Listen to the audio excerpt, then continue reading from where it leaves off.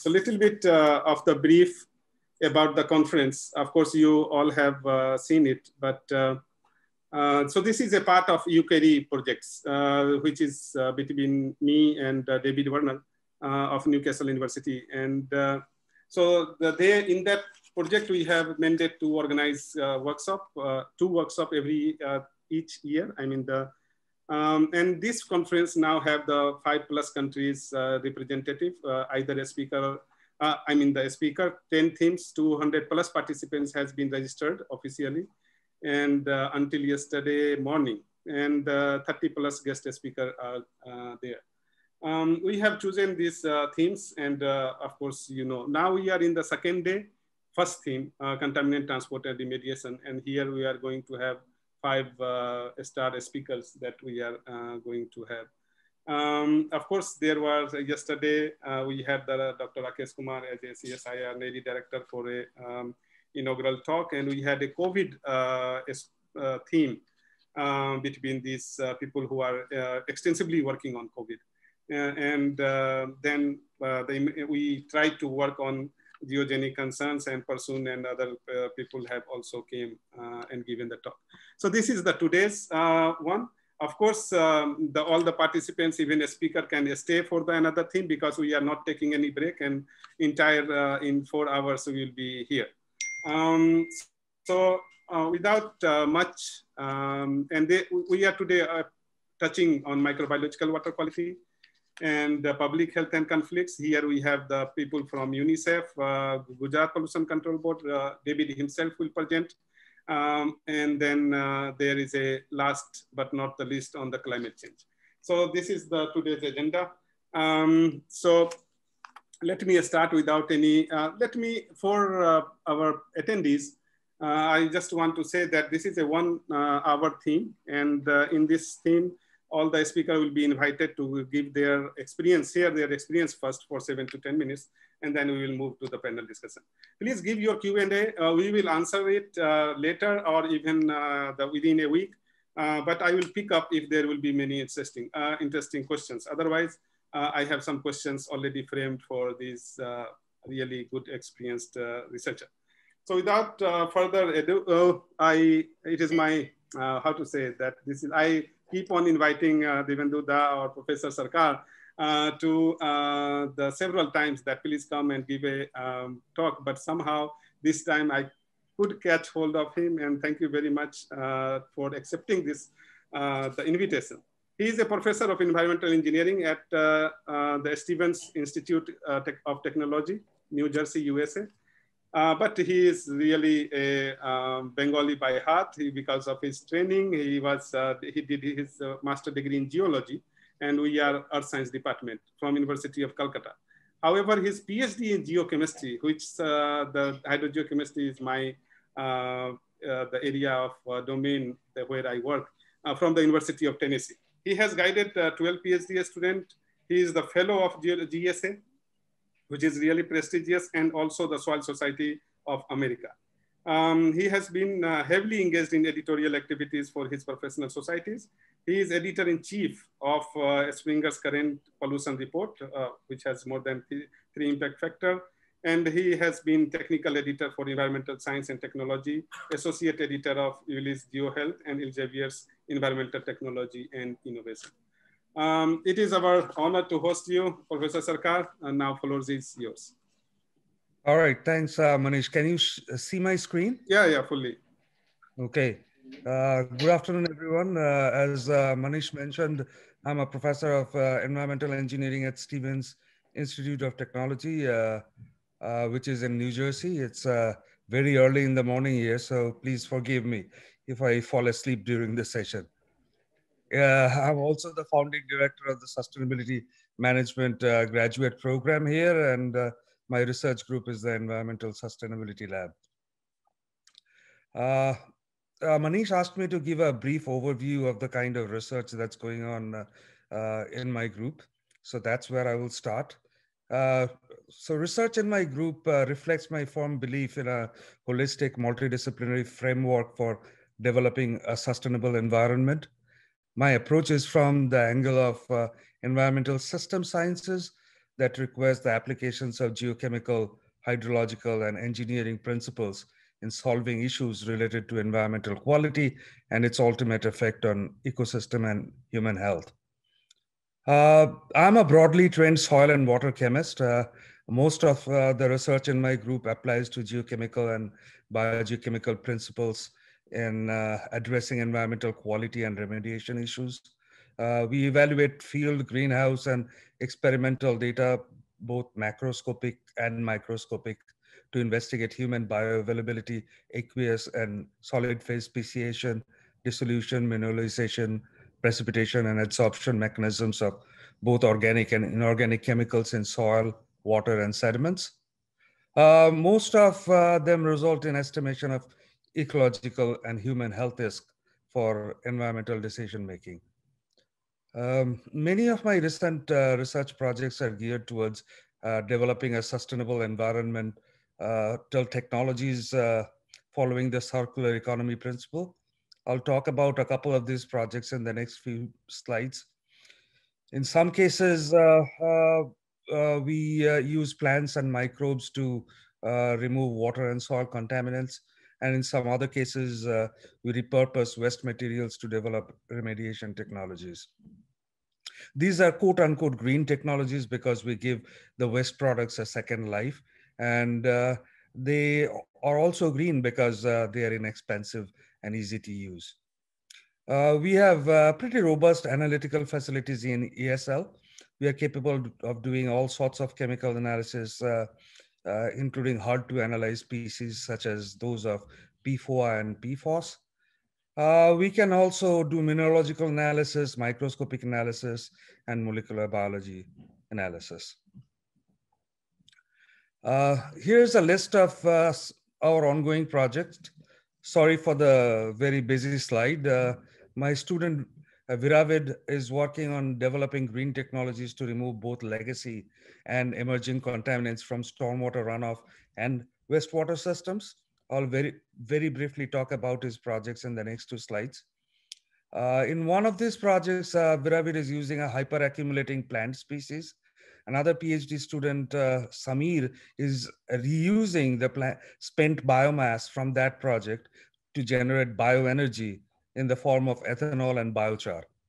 We are reusing the biochar to remove pollutants from stormwater runoff. My student Roxana is developing a net zero technology for sustainable reclamation of wastewater in a army munition manufacturing plant.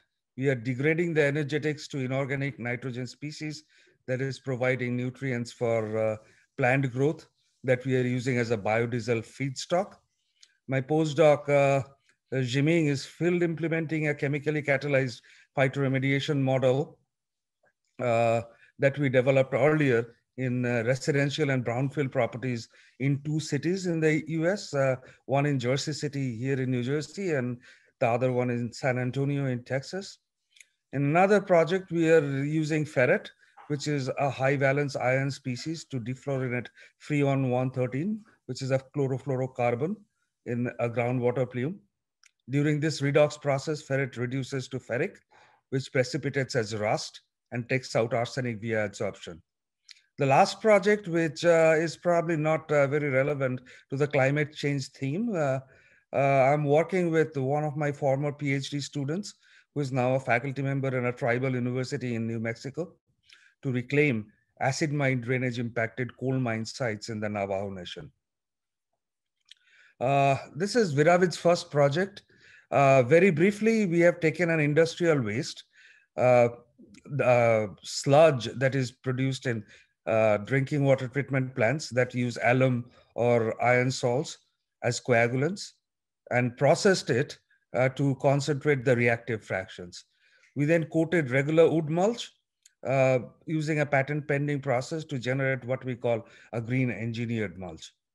This green mulch can replace regular mulch in roadside extended tree pits or bioretention cells, which receive high inputs of stormwater with contaminants like petroleum hydrocarbons, phosphorus, copper, lead, zinc, cadmium, nickel. The green mulch absorbs the contaminants, giving the existing green infrastructures a layer of pollution protection. We are currently field implementing this technology in a rain garden in Secaucus Township, which is a neighboring township to Hoboken, where I live. Here's another example of how we are repurposing drinking water treatment residuals for stormwater filtration. In this project, which was Viravid's master's thesis project, we generated a granular filter media using a patented process and used them to retrofit catch basin inserts in stormwater drains or manholes, which are typical gray infrastructures. The filter media was capable of removing typical stormwater contaminants like sediments, hydrocarbons, and metals, but did not prevent stormwater flow because of its granular form. So it was a perfect trade-off between hydraulics and contaminant removal capacity. This is Samir's PhD dissertation. We are using a plant with a huge dense root system called vetiver to remove legacy contaminants like nitrogen and phosphorus, as well as emerging contaminants like antibiotics from wastewater by retrofitting constructed wetlands with floating treatment platforms. We have shown that vetiver is a hyperaccumulator of nutrients and antibiotics like tetracycline and ciprofloxacin.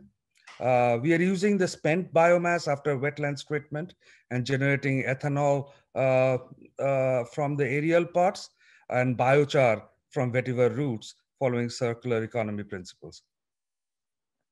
This is Jiming's project. We are using phytotechnology to remove lead contamination in urban soils. Although lead-based paints were banned in the United States way back in 1978, there are still a large number of houses in all major cities in the US that have old lead-based paints. Weathering of paints result in high lead concentrations in residential yard soils. This lead contaminated soil is tracked inside the houses as dust. And this is the primary exposure route for lead in residential properties. A soil lead survey that we conducted in San Antonio, Texas, showed that lead concentration could reach as high as 15,000 parts per million, which is almost 40 times higher than the US EPA soil cleanup limit of 400 parts per million. So phytoremediation has proven to be an inexpensive and environment-friendly technology for lead cleanup, but the efficiency, of course, depends on the existing forms of soil lead. Plants can extract soluble and exchangeable forms of lead directly via uptake. However, lead that is bound to mineral phases in soils cannot be directly taken up by the plants. So we used a biodegradable chelating agent, ethylene diamine disuccinic acid, or EDDS, to facilitate phytoextraction by transforming soil lead from various mineral-bound forms to plant extractable forms, which can then be taken up by the plants. Almost 70% of the lead became phytoavailable at an EDDS dose of 30 millimoles. Here are the results from an ongoing field study in Jersey City. In the first house, the lead concentration went down from 800 parts per million to 500 parts per million after 2 EDDS doses. And in the second house, it went from 1100 to 600 parts per million. Lead mostly accumulated in plant roots, which we then dug up and incinerated. So to summarize, this is what my group is doing to combat water vulnerability, or in other words, improve water resiliency in response to climate change. Our university is in New Jersey, which is located on the bank of Hudson River, overlooking the spectacular Manhattan skyline. This is a view of New York City from my office. New Jersey, the map here shows that it's a highly urbanized coastal state on the Atlantic Ocean. See all the red, these are all urban hotspots. So we are extremely vulnerable to climate change impacts. 100-year floods are becoming more like 25-year floods now. We are getting hurricanes this far up north more frequently than anybody could have imagined merely 20, 25 years ago.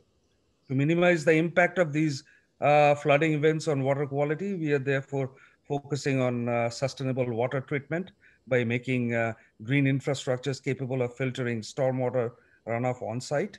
We are utilizing plant-based methods to treat wastewater and recycle the spent biomass to generate bioenergy. And we are trying to return contaminated brownfield properties to their original conditions using technologies that are sustainable from both ecological and economic perspectives. Here's my contact info. Thank you for attending this session. Like I hear very good things from Manish about this. Good luck to all of you, and please feel free to connect with me anytime.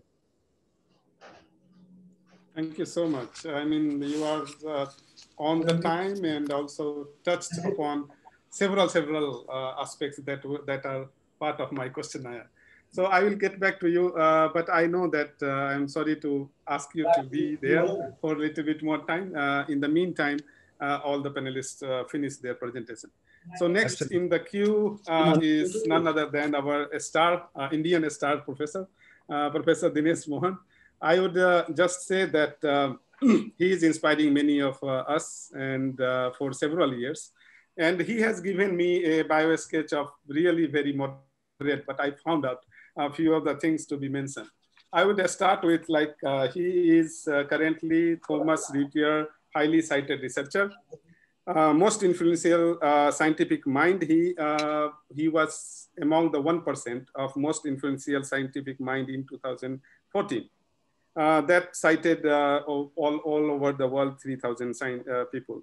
He owned the Obama Singh 21st Century the Initiative Award, Knowledge Initiative Award. He is a fellow of the Royal Society of Chemistry. He has won HEOC environmental awards, and but none other than these awards or recognition. What I would say is that biochar.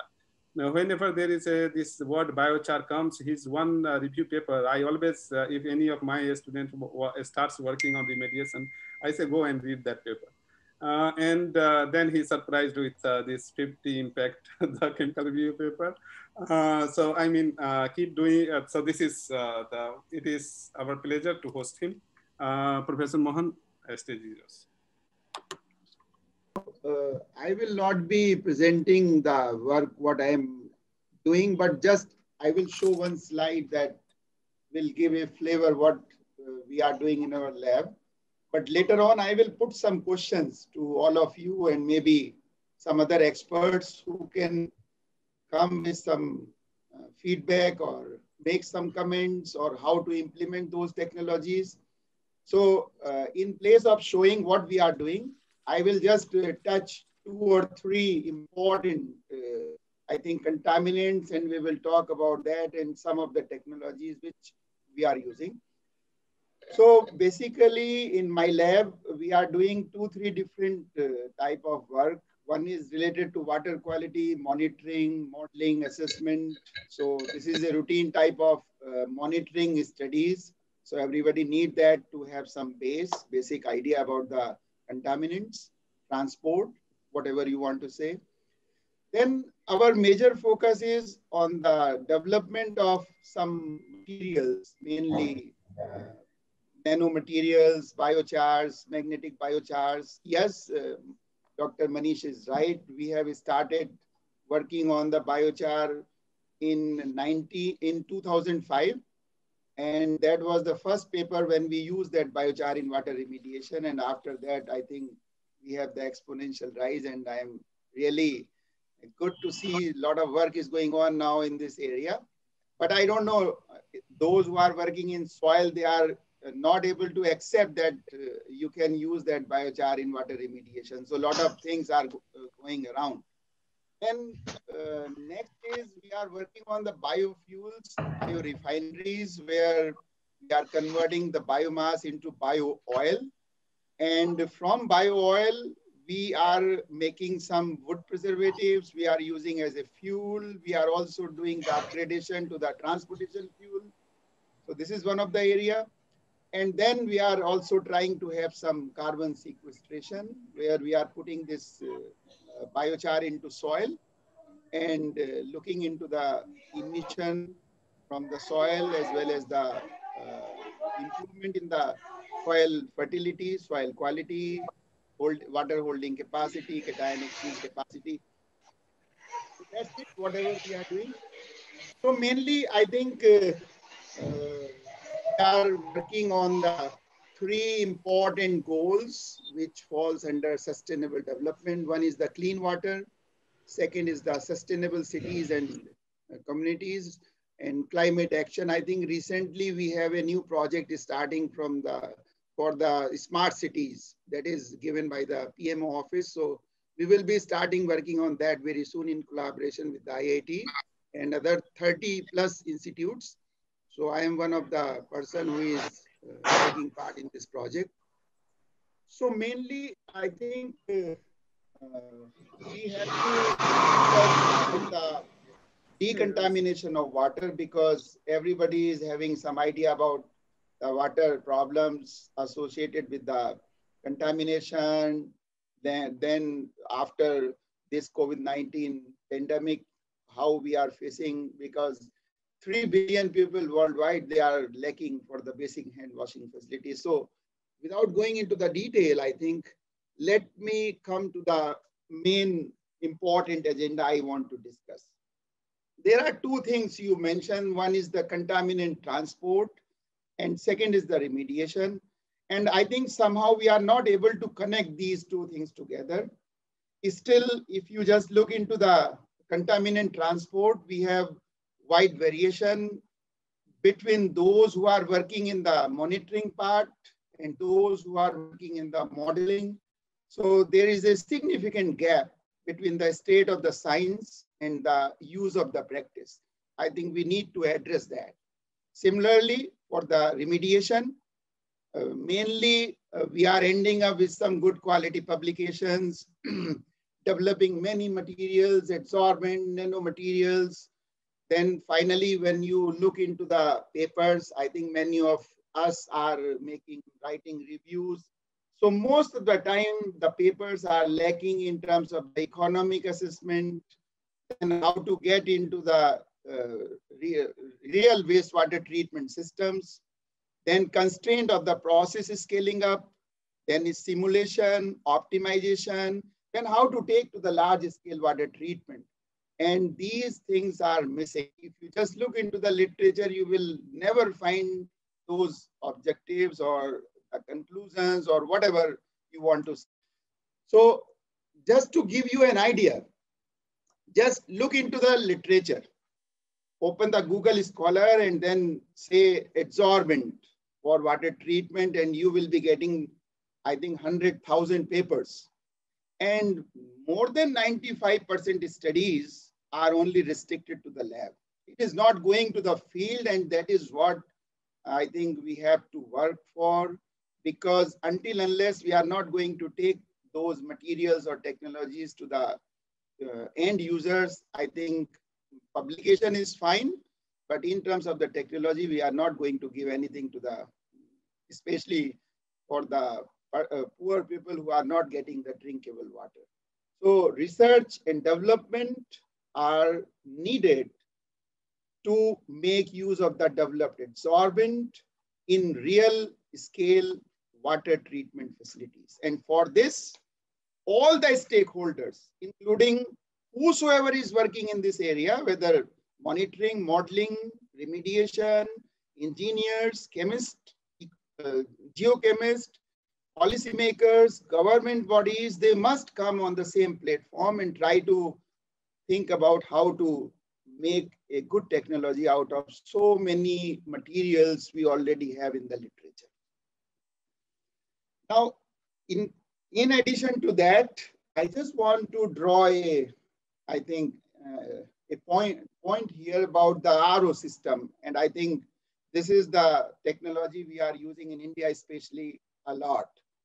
And this is a real pain nowadays, because everybody is having some like fancy ideas that, okay, now this company is bringing this RO system, so we need to get that and put in the house, and next day you are getting the new RO system and using for the water treatment without knowing whether we really want that RO system or not. Because most of the time when you are making the treatment using RO water, 80% or more than 80% water is going into the drain without knowing whether that water is suitable or not. Even the municipal water, which in Delhi we are getting, is treated water.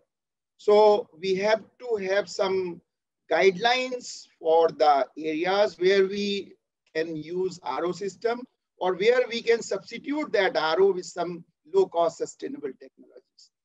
We are only knowing about the permissible or desirable limit, that, okay, if we should not be going beyond that. But let me make a point here that in 2004, WHO also provided our minimum levels of the required nutrients you need. Especially if I talk about the magnesium, you need a minimum of 10 milligram per liter, and the optimum is about 20 to 30 milligram per liter. For calcium, you need about 20 milligram per liter, and optimum is about 40 to 80 milligram per liter. But if you take in like total calcium and magnesium, it should be between 2 to 4 millimole per liter. So we are not taking into account the minimum level. We are just looking into the maximum permissible limit, and whatever nutrients we have in the water, we are just clean up those nutrients and drinking the water, which is not actually required. We can just simply use the filtration system to make the water suitable for drinking purpose. And I think in India, government is taking a serious view on this, and I think we will have some I think substitute for the RO systems very soon. So many adsorbent, many materials we will be having in the literature, and we can think about how to utilize that. Now come to the another important contaminant, that is pharmaceuticals or emerging contaminants. And I think we are lacking in terms of the standards, though among us also we are working on the removal and monitoring part, but still we are not sure how much minimum pharmaceuticals are needed. Means you will be getting in paper 90%, 95% remediation. So I think we need to formulate some standards for the drinking water. This is one of the important area I think we have to work together.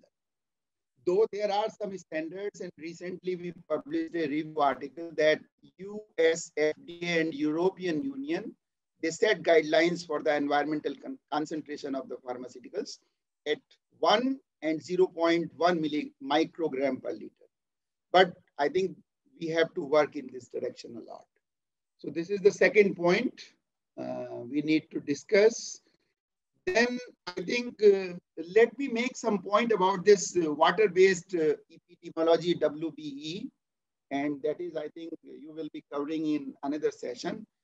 But I think we have to make this popular, because I am not seeing a lot of debate, discussions, articles about WBE, though we have a lot of papers coming in the literature. So a statistical study is needed if you look, you have to look for this technology.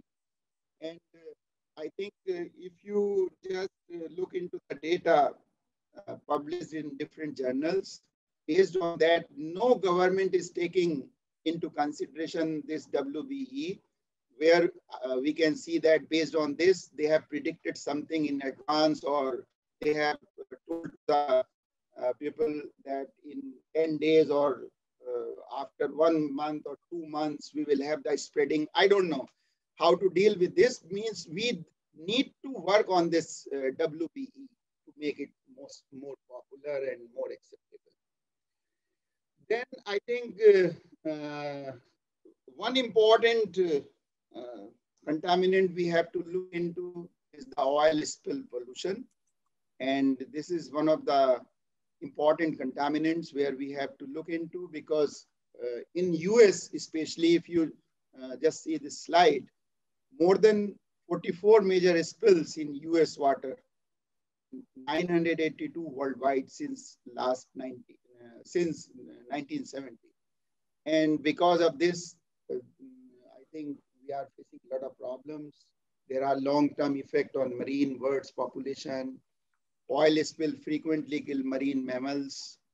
So a lot of literature is available in the in terms of the monitoring and also for the removal.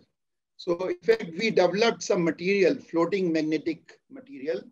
And once you have this material, you spread on the surface of the water contaminated with the oil.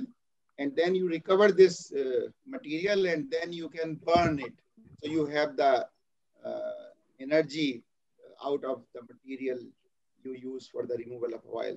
So this is one of the area where I think we have to work. And I think we are also working on this biochar production. So I'm not going into that detail. So I think these 4 important points I was thinking to just float so that we will have the discussion on that. And I think rest of the information about my work and about my publication, I think that is available in the public domain. So with this, I think I'm done. So over to Dr. Manish. Yeah, thank you so much, because although you have taken up my questions, I mean, some of the question already gone. So that is, but eventually that is what we needs to be discussed. And it's nice that you yourself has recognized and thrown that question rather to wait me to ask that question. So I think next speaker is, I mean, I would say the Dinesh Mohan of Sri Lanka, if I can. So this, it's my pleasure to invite Professor Meththika Vithanage, who is professor at the Ecosphere Resilience Research Center, University of Sri Jayewardenepura, Sri Lanka. What can I tell?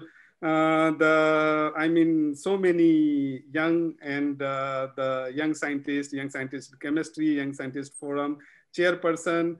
So it says that within the short span of her life, she has achieved a significant position, at least in general in this remediation field for sure. And in India, I think she is a top-notch the scientist. As indicated by Presidential Award for Scientific Publication for 10 years. She also is a topmost scientist considered by the scientific many SCI valve. She is representing Sri Lanka in that coveted 2% of the most the cited scientists across the globe. And her citation is just cruising with 8,000 and H index 40. So Meththika, the floor is yours. Thank you very much, Manish, for giving the floor to discuss a little bit about our work back in Sri Lanka. So my focus here would be regarding the municipal solid waste disposal and the water vulnerability. Before I'm going into that direction, I would like to mention some of the research work that we carry out in my research group. This is the research group in the photo that you can see that we were going on hiking. And our research is more or less focused on a few different topics. Waste to wealth research, that is that we are trying to convert the municipal solid waste into biochar and use that biochar to treat wastewater. Then there is a interesting study on chronic kidney disease of unknown etiology in Sri Lanka. We have a unique issue in the dry zone of Sri Lanka. There are some pockets of areas that where we have people who having kidney disease, where the source is unknown yet. It's just like the arsenic issue in Bangladesh, where I was in the beginning. But here in this chronic kidney disease of unknown etiology in Sri Lanka, it's now more than 3 decades past. Still, we are not, tackling the correct the risk factors or correct etiological factors. And one of our studies are on pharmaceuticals and personal care products in leafy vegetables. We are trying to gather some plant materials that we are, eating raw or eating cooked leafy vegetables, because these leafy vegetable cultivation, a lot of manual application is being done. So we have a worry about whether the pharmaceuticals or personal care products are going into the leafy vegetables through the manual application. Then one of my favorite research studies is on serpentine soil research. Serpentine soil is one of the igneous soils made by the igneous rock weathering. So this serpentine soil is rich in heavy metals like chromium, nickel, manganese, and cobalt. So these we have about 4 to 5 locations where this serpentine soil bodies are present. So people are using groundwater and surface water in these particular areas. So we are trying to look into how serpentine soil releases heavy metals into the environment. And we have another study on microplastic where we are looking at how the freight and transport of different contaminants happen with microplastics into water and soil. So today I'm going to discuss about the municipal solid waste issue with regard to its contamination of waters.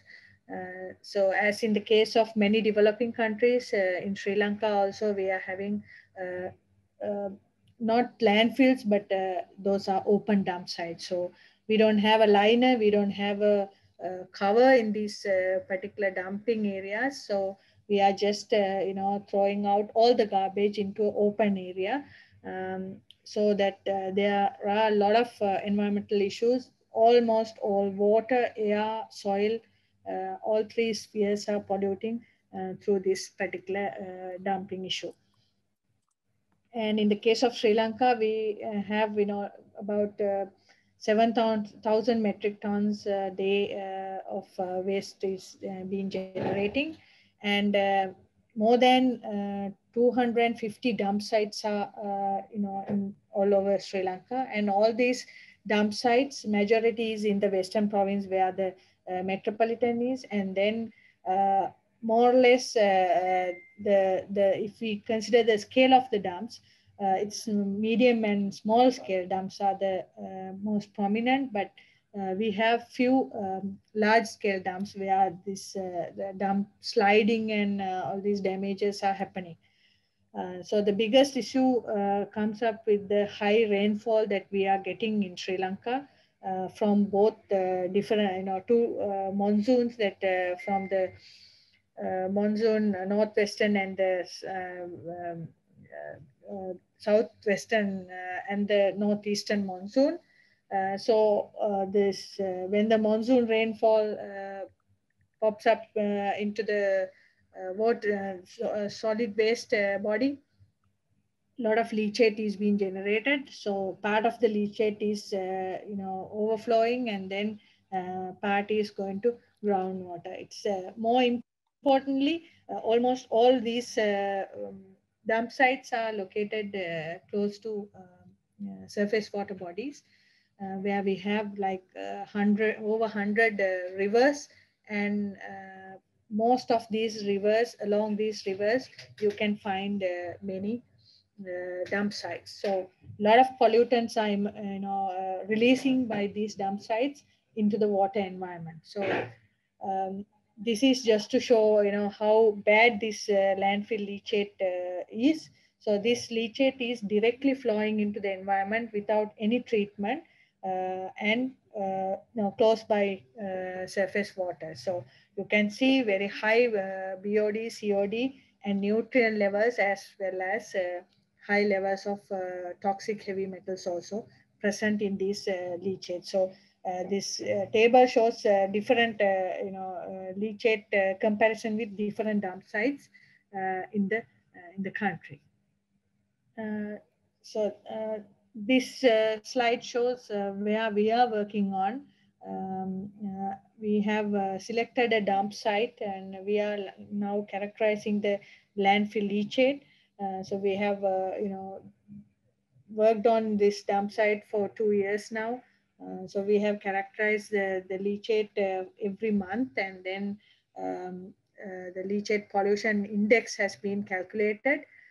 So it's very high, and you can see other than nutrients, a lot of metalloids and metals are present, as well as organic fraction, a lot of humic matter, a lot of fulvic acid, and hydrophilic fraction is also very high in this leachate. Um, and also the volatile organic compounds, you all know, you all have experience when you are going, passing a waste dump site. It's very smelly. Bad smell is coming up because of not only because of the gaseous emissions, because of the volatile organic emissions. So high volatile organic content is being found in these dump sites. Same in Sri Lanka as well. And other than these pollutants that we described, there's a lot of POPs, persistent organic compounds, like Professor Sarkar mentioned. There can be a lot of PFOS, PFAS, and many other POPs are incorporated are characterized with this leachate. However, in Sri Lanka, we are not in a position to analyze for these kind of pollutants. But we will be, trying to reach some people, some eminent scientists, so that they can help us to analyze all these things. So these are some of the examples from the world, US and other countries where they have characterized their leachate with regard to PFOS and PFAS and many other POPs into the system. So our work on the carbonizing part. I think you have to wind up because okay, the two okay. other people. And, yes. So we are trying to work on carbonizing the bio-waste into biochar and to treat the landfill leachate using those biochar, which is a challenging task, but we are working on that particular way to achieve some sustainable development goals. Thank you very much. So actually, I was knowing you are going to finish. That's why I told that to finish. Okay, here we go. Our next speaker is Professor Diganta Bhusan Das, who is like, this is a kind of, see the yeah, he is professor from his university pronunciation is very difficult. He will tell himself, but Loughborough. And he has been actually in the porous medium field, where it is permeable reactive barrier, which is a really a great multi-phase and transport in porous medium. So he is actually he has established this specialist group at IWA Forum, and he headed, he was founding secretary, vice chair elect, and so on and so forth. He also worked as an editor and associate editor of Water Science, Technology and Water Supply, that is again IWA publisher. We did write a review, him and Meththika, about the permeable reactive barrier. I am going to be sure that his talk is going to be related with lab to field aspects. So Diganta, your 7 to 10 minutes starts now. Manish, can you share the screen from there? I cannot do it. So by that time, so while it's being done, please go ahead. Yes, I can tell that I'm a reader at Loughborough University in the UK. So Loughborough actually has this combination of word OU 3 times. If you check, and according to English grammar, if you have OU, you can pronounce the word in different way.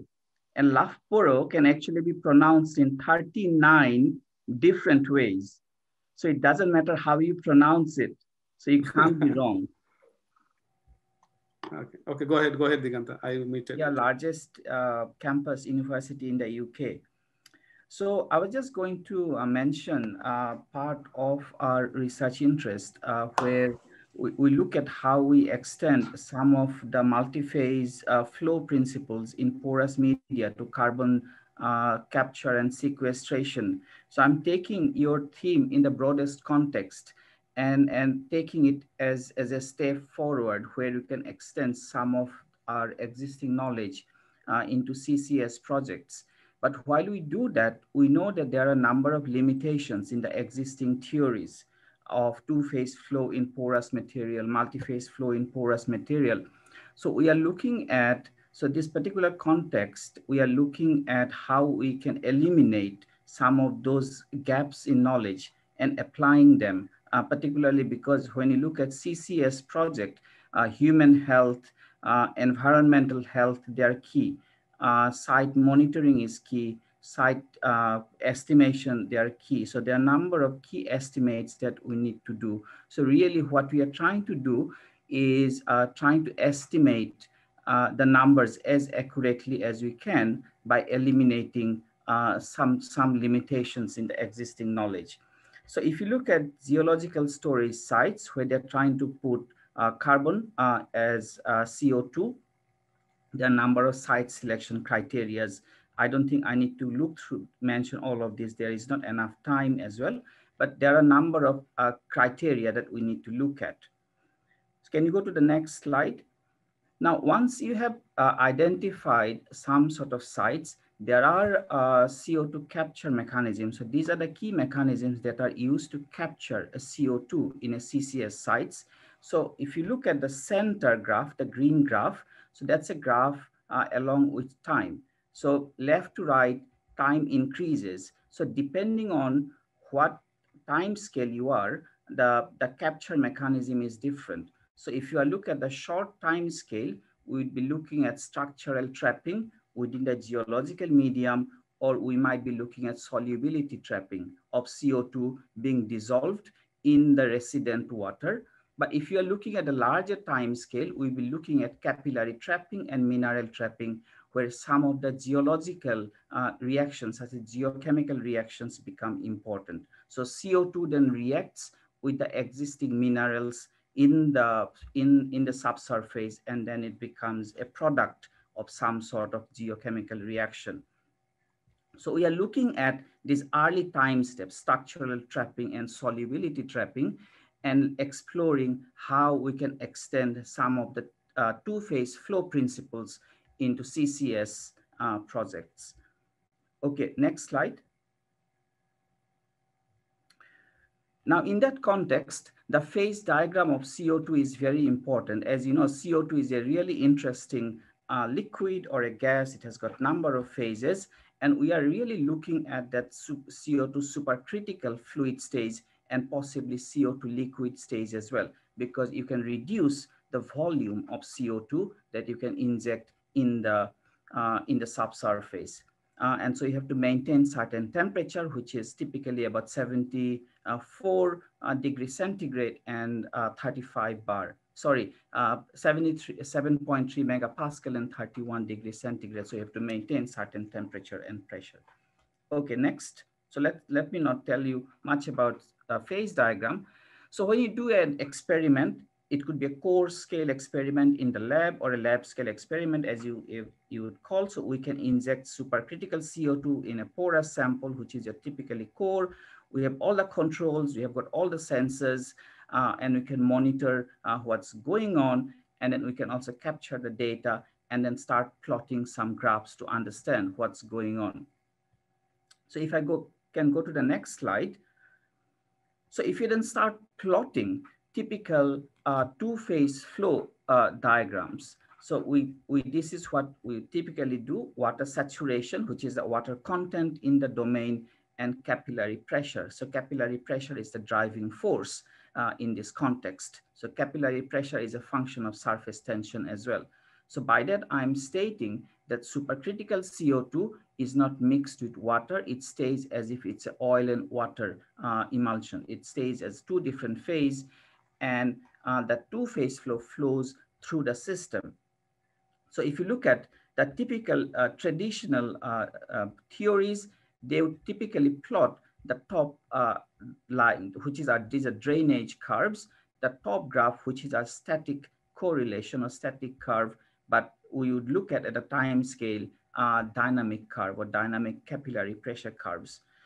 So the existing theories or the existing approach uses the top curve, the static correlation, and we have shown, this is also published in Advances in Water Resources, there is significant errors in how we determine these correlations, and hence we expect errors in the calculations as well for site estimates. So we need to estimate the difference between the static curve and the dynamic curve so that we can work out the true holding capacity of CO2. Next slide. Gone. I'm going to hurry up. So the estimates can be found out by what we call dynamic coefficient in porous materials. So we estimate them and use this coefficient in our estimates. Next. So by using dynamic correlations, we can then work out the CO2 saturations in a sample or in a geological formation. So these are all published papers, but let me not dwell too much on this. So we can work out the gas and CO2 and water content in the domain. Okay, next. Now in this context, what is important is actually to see if there is any CO2 leakage for regulatory purpose. So that's something we do. So we have got a number of techniques for that. So one of the techniques we use is membrane-based sensor. These are in-house sensors that we can develop where we use membrane as a diaphragm to do flux measurements. Next. So we use gas flux principles, but we use geothermal gradients. So as you know, as you go down, the temperature increases, the pressure increases. So by depending on the geothermal gradient, we do these measurements at different temperature and pressure. Okay, next slide.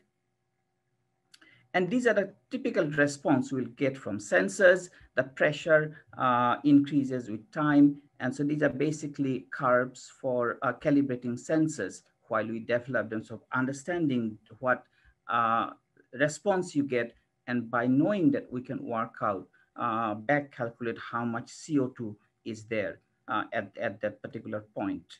Okay, next slide, just a couple of slides more, then I'll be done. Next one. So the other aspect that's very important is actually to know in terms of point measurements, the relationship between CO2 and the properties of the soil. So we are using geological, geoelectrical properties or electrical properties of the soil. So all materials have some sort of electric properties, membranes, soils. So what we are trying to do here is measure the electrical properties of the soil in this context and understand how the CCS project could be monitored in terms of leakage and possibly storage as well. Okay, next slide. Just one graph just to make that point. And we can use any materials we like. So we can use silica, basalt, or other carbonate rocks as well. So irrespective of the material, of course, the response will be different. And we have seen that the response from the sensors are different depending on the material. So we need to understand these responses from the sensors. Okay, next slide. And the key issue here, what's key here, the unique USP, unique selling point for us is that the sensors have been designed by looking at both measurements of electrical conductivity and dielectric permittivity. So we do both measurements, simultaneous measurements of electrical conductivity and dielectric permittivity, and that seem to give us much better understanding or confidence in terms of how the sensors are working. So this graph, just some typical graph where we are looking at how a saline aquifer respond to these types of sensors. Okay, next slide. So I'm almost done, Manish. So that's the last slide. Thanks for listening. And what I wanted to basically convey is the message that we are looking at dynamic capillarity and the coefficient that's key for CCS projects. And of course, flux that we have developed for flux measurements and point measurements in the case of CCS project. And that's all. Thank you, Diganta. Actually, Whenever I meet him, I remember Assam, where I spent so much time, and his voice is also, I mean, brings that air. And Professor Mohan and I was smiling that after saying thank you for listening, he still says that those things. So I learned that the aspect. Some panelists is I don't know that how. So thank you very much, Diganta. The last speaker of this one, I know that he is going to wrap very soon, and then we will go to the this one. I am surprised to see that all the speakers that was invited are centurion. All have the 100 plus the paper. So unless I go through the Binoy sketch, I found that he also has the 100 plus. So this is a kind of century club. So he has been the faculty at Lancaster in the Environment Center at UK again. He was associate editor of Journal of Clays and Clays Minerals, editorial board member of a critical reviews in environmental science and technology, which is a very reputed journal.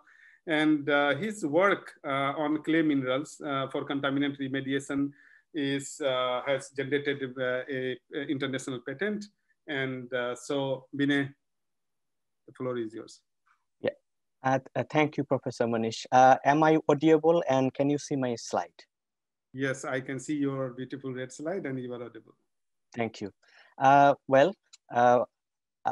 probably don't have much time left for this session now, but I would begin by thanking Professor Manish and Professor David Warner for inviting me to this forum, to this plenary session, where I am actually sharing the platform with some of the very eminent scientists in the field, and some of which I have been following since my PhD days. So it is a real privilege to see some of you at this plenary session. And especially, I have been collaborating with some of you, for example, Professor Vithanage, since many years now. So it's a real pleasure. And yeah, I should also mention that very recently I have been, it has been an opportunity to involve with Professor Mohan as well as a co-author in one of the publications. So I will just try to give you a flavor of the research work that I have been doing with my PhD students and myself, which is about the role of engineered minerals in achieving sustainable development goals. Now, our work mainly revolves around minerals and other particulate materials. For example, the clay minerals, and then nanoparticles, biochar, and there are various applications, including carbon capture, soil remediation, water treatment, and crop production as well, and do some environmental biogeochemistry works looking at the fate and transport of contaminants. Also, very recently, I have been starting to engage in some research about micro and nanoplastics with some collaboration and with one of my very newly starting PhD students. So our research pinpoint three aspects: climate change, environmental health, and food security aspects. And basically, we try to understand the biophysicochemical phenomena occurring at the surface and interface of mineral and other particulate materials. And carbon dioxide capture and sequestration in soil, that has been a primary part of my research last at least 5 years.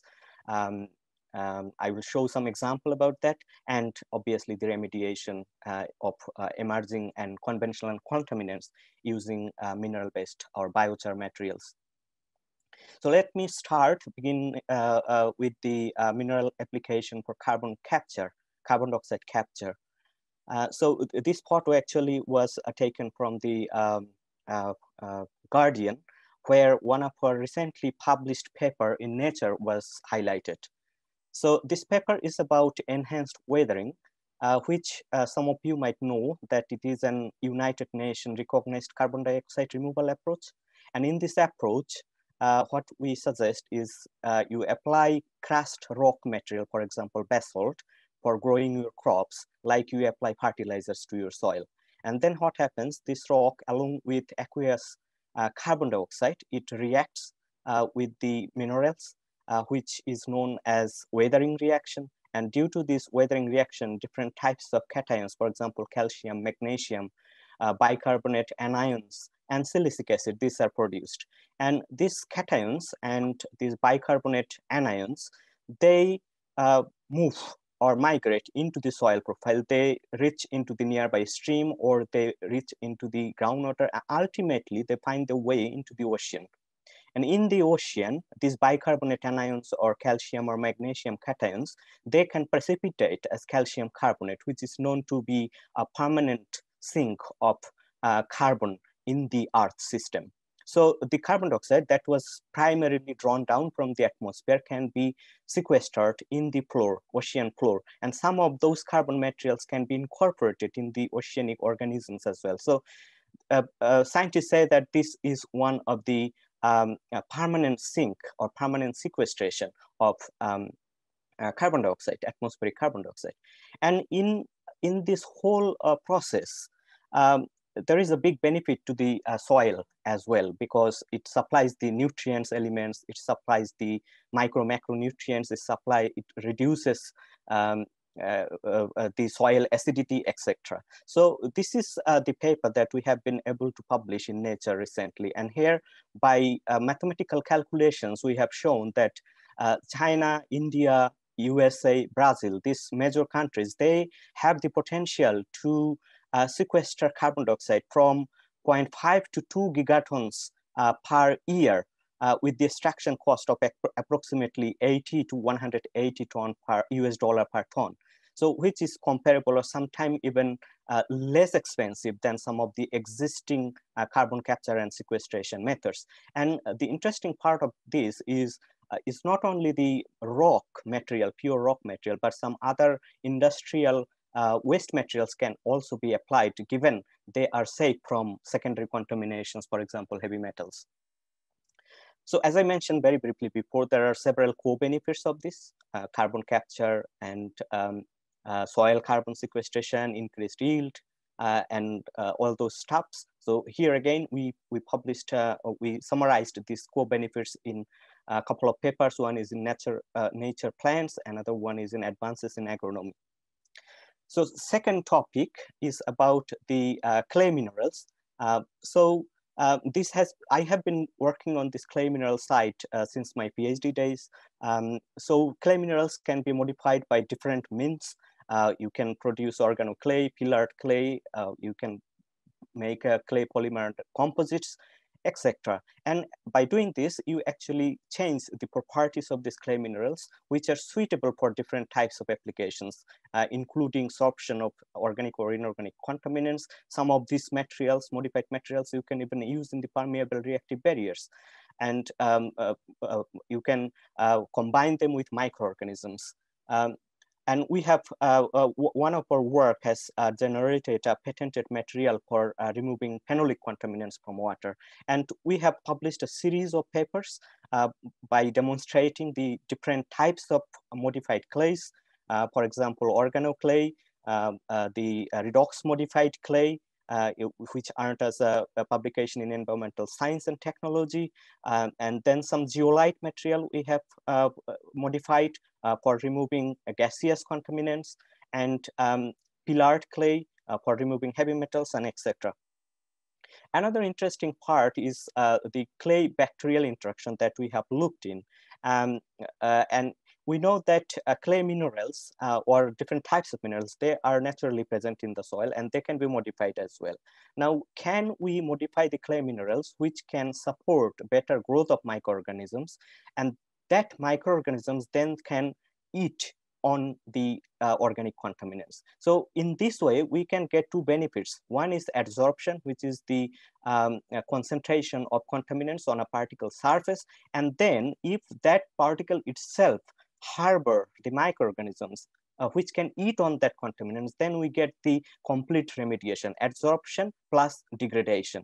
And based upon this hypothesis, we have been able to show in different publications that not only directly remediating organic contaminants, for example, polycyclic aromatic hydrocarbons, this can work in case of mixed contaminant scenarios as well. For example, we have a contamination, co-contamination with cadmium and phenanthrene. In that case, the cadmium, if we apply microorganisms to remediate it, the cadmium gives toxicity to the microorganisms and cadmium kill the microorganisms. But if we can develop or design a clay mineral which can reduce the toxicity of cadmium or immobilize cadmium and harbor the phenanthrene degrading microorganisms better, then we get the successful remediation of phenanthrene in slurry, in soil slurry, in aqueous environment, in contaminated long-term contaminated soil,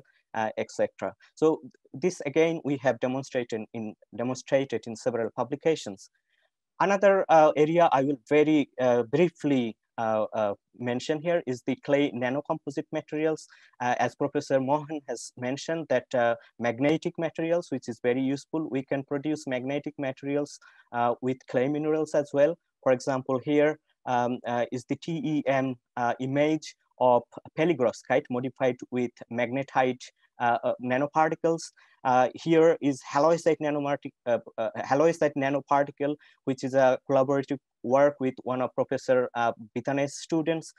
Clay and carbon nanomaterial, graphitic carbon nanomaterials, clay carbon nanotube materials, and clay zero-valent iron nanomaterials that can be again applied for various contaminants remediation. Now, I think by this brief discussion today, I have been able to give you or convince you to some extent that these clay minerals or different types of minerals can be used to achieve multiple sustainable development goals. For example, zero hunger, because the rock dust application that can increase the crop production, crop yield, while directly working on the climate action because it removes carbon dioxide from the atmosphere. Clean water and sanitation, obviously, we are removing contaminants, including pathogenic contaminants in the water system, and life on land, because if we can remove contaminants, if we can remediate contaminants from the soil or in water, we obviously increase the biodiversity of our planet Earth.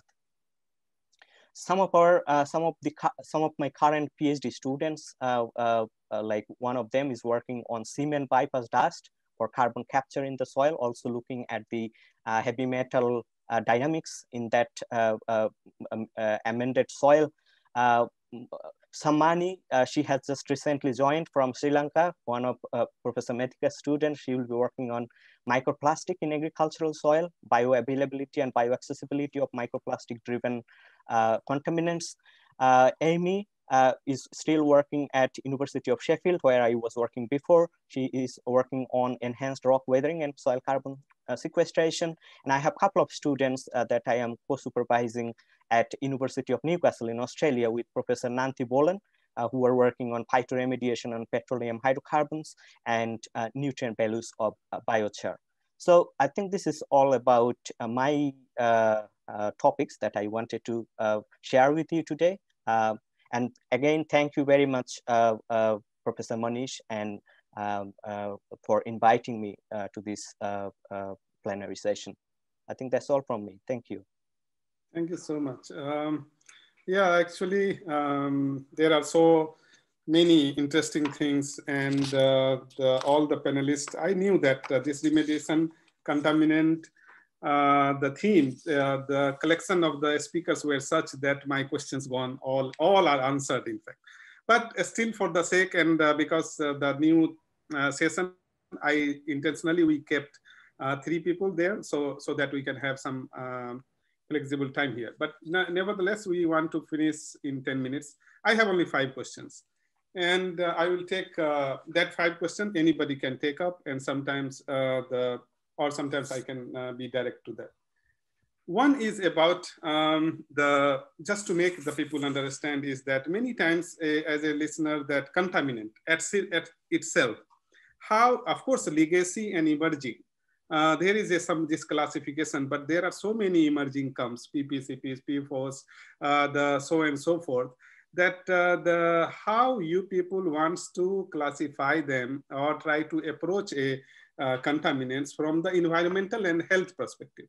Whether there is any toxicological input to our approach, or it is like we saw the opportunity that for this contaminant, we can have the more publication or the high impact publications.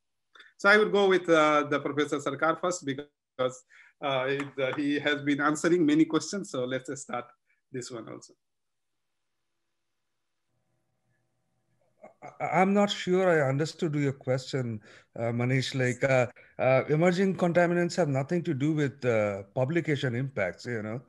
Like it's basically, it depends on like, in the US, EPA has classified some of the legacy contaminants by coming up with maximum contaminant limits. In many cases, like these other contaminants, which have a very serious toxicological profile, they haven't been actually regulated by EPA. You know, so from that angle, we call them emerging because they have not been regulated. So there is no limit for what, like, how much you can actually pollute. Although it's not the right way of doing things, of course, but again, the government doesn't have any regulatory authority over that. So from that angle, we call certain contaminants emerging contaminants because they have not been regulated. Yeah, I mean, this is really nice to understand for even many questions I am putting to make it clear for the audience. But the point here, the basic point that I am interested in to know that how the environmental scientists or engineers approach the contaminant. Professor Mohan, I mean, how can we think that, okay, now this is the problem here?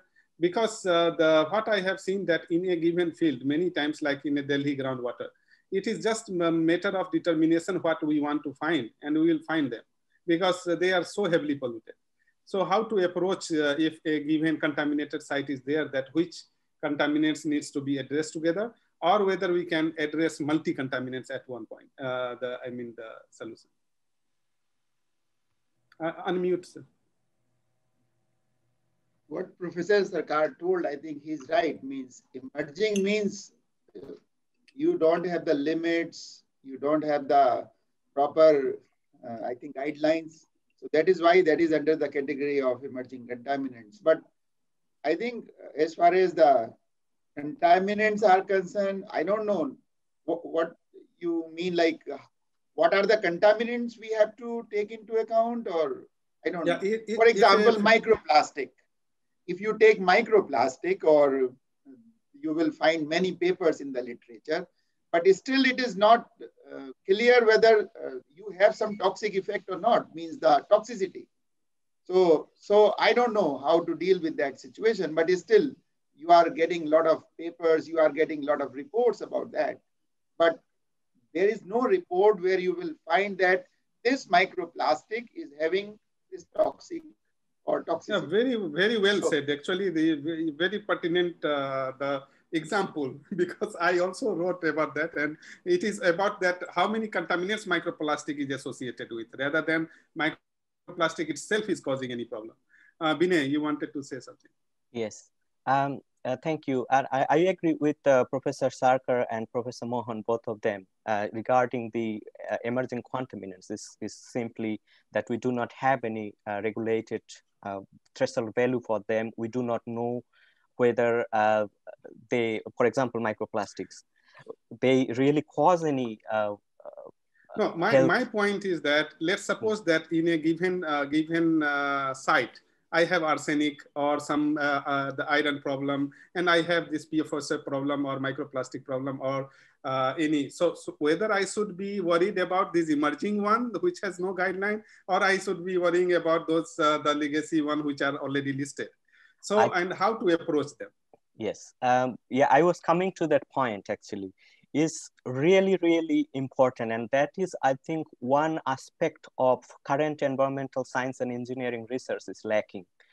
We need to focus more and more on mixed contaminated site. We need to, because almost nowhere you find a contaminated site contaminated soil or contaminated water that is just contaminated with one single toxic element or compound. For example, in one of our research, we knew that the bacteria or the clay will work on phenanthrene, but we added intentionally some cadmium in there because we know that in real world situation where we find phenanthrene contamination, for example, a previous gasworks site somewhere, there would be some heavy metals. And there, the bioremediation approach will not simply work. So we can show in a publication that, our microorganisms or our material works fantastic for remediating phenanthrene. But if we do not consider the mixed contamination scenario there, then that is what actually I wanted to make a point, and thankfully you all come together to say it. Before Meththika or Diganta come, I will put my second question. About like one is that remediation. It means removing or trying to, but how about the perspective is there about changing the fate, changing the toxicity, changing the type, making it like Meththika was telling, waste to resource. I mean, how much focus and those things are there. So, I mean, remediation is one part, but remediation, how about the changing, whether that includes this or part of it, how do you see it? Maybe Meththika and Diganta can go first. Yeah. Let Meththika go first, then I will say something. Yeah, that's true, you know. Yes. I don't think we can remove anything from the environment. It's only what we can do is change in the face or changing it to that's all we can do. So it is definitely, we can't remove anything from the environment. It's only changing the face into something else, or reducing the toxicity by doing some modification. That's all we can do. Diganta? Yes, I would add to that, but for me, the source of the pollutant is very important. And then we know that the approach, often we don't know what pollutant is there, but we don't know how to link it with the source. And there are actually what you call receptor modeling, where you basically go backward and find out what source it is. That is important to me. And it also goes back to what Manish was asking. So I would approach a particular problem with identifying the source. Then if you look at the remediation, it's not about doing something at the site, actually doing something with the source as well. If you can identifying it. And of course, monitoring is so important because I'm interested in monitoring aspect. So the monitoring aspect and continuous monitoring of the site. I know it's not always possible, but that's very important. So we need really a number of things to be done simultaneously, not one thing at a time, really. So actually this leads to my third question. I will not ask all the four questions. This is maybe just this one and then last. This leads to the reverse mechanism. I mean, if something has led to the release of that contaminant to the environment, something can reverse it back. And that's what where the knowledge of geochemistry, like Professor Sarkar, or actually there are two Sarkar, the Binoy and the Dibyendu had already presented, and where other multi-phase and those technology can come in the picture. So how much do you think that knowledge can help us to put the contaminant back into where it was? Dibyendu first. Well, let me answer the previous question first, like the way I see it. We basically, we have to work together. It's just like environmental problems are as such. When I was young, I read this poem by Jeffrey Sachs. Probably like some of the younger colleagues probably never did that. Otherwise it would be that 7 blind men or 6 blind men like describing an elephant. The fate is such that you cannot remediate anything without knowing which form you are actually tackling. Okay, so like, again, I will give you a very simple example, like for arsenic, arsenic 3 is the toxic one, arsenic 3 is the more soluble one. So what do we typically do? We basically convert it to arsenic 5, which is basically like, again, less soluble, and then get arsenic 5 adsorbed on materials and remove the that material. So like, again, without knowing the fate, we cannot get into or plan a proper remedial design. And to come back to your next question, reverse engineering, that is always going to be there. Like, again, my issue is like not compartmentalize those, but actually look at it as a whole. A singularity is basically like what we need by actually like, again, like having people with multiple expertise coming together and working together and tackling different parts. The sum of the individual parts are more than what a whole, like the entire system can produce. Thank you so much.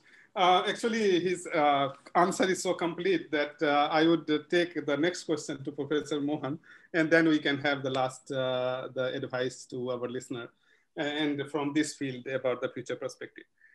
Where do you think that this, because there are many environmental scientists and engineers who are fighting for jobs, and who are even have the expertise, they understand the contaminant. How do you think that the scope of entrepreneurship, because of course, Professor Mohan particularly has tried to develop a lot of biochar, and Binoy paper are also saying that they can create new material. Meththika is running his own center. So how much scope is there as a market, as an entrepreneur side, as a scope for young people? Scope of what? A scope of being a environmental consultant, or being a like this kind of the prepare new biochar, do the remediation thing, understand this field. So that is what I told in the beginning, and Professor Sarkar told that you should not keep yourself alone. Means if you are saying geochemist or chemist, I don't see any reason that you are dividing that. Means if you have to work for remediation, chemists cannot design. Only engineers can do that. Engineers cannot do the chemistry. That I'm sure. Nowadays, what is going on, I have seen many publications where those people who have not even the basic idea about the chemistry, they are making some schematic and saying this is the mechanism. They are not able to differentiate what is the difference between mechanism and a schematic. So until unless you have the group where you have engineers, chemists, they must come together and design something, I think you have enough scope. Like in environmental sciences, especially those like in India, they are not having any course where they will be either getting into the details of chemistry or the geology or the biology. Means they will be getting superficial information. But actually, when you want to work for the design, I think you have to have the chemistry background, you have to have the geology background, you have to have the biology background. Say you develop biochar, then you design a system. Then once you have the design, then how to dispose that. And then you have to go for the recycling if possible. So you need the expertise from all the compartments. I think I agree what Professor Sarkar told in the beginning. But as far as the scope is concerned, I don't know, like especially for biochar, a lot of work is going on. And I think there are many experts who are putting a lot of pressure, especially in US, to keep that on the top priority. And I think there was a week we called Biochar Week. We celebrated last month. I think many of you have participated. And they were talking about that we have to bring that on the top agenda. But in US, it is going far ahead. Means you can buy the biochar from the market, commercially going for that. I think they are also getting some subsidies. There are many companies, they are getting some subsidies. But India, I think we have to work for that.